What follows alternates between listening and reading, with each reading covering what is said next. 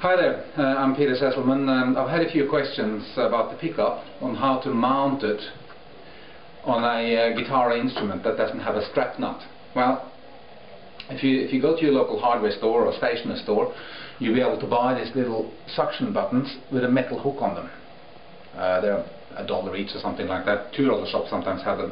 Take the metal hook off, and you're then left with a suction cup with a little button on it, which you can then put through the leather strap that attaches to the pickup, like so.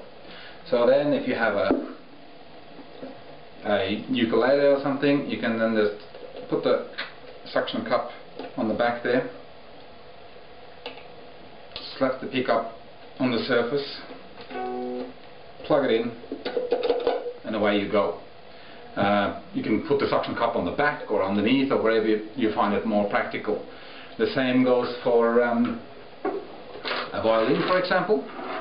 You can then put your pickup on there.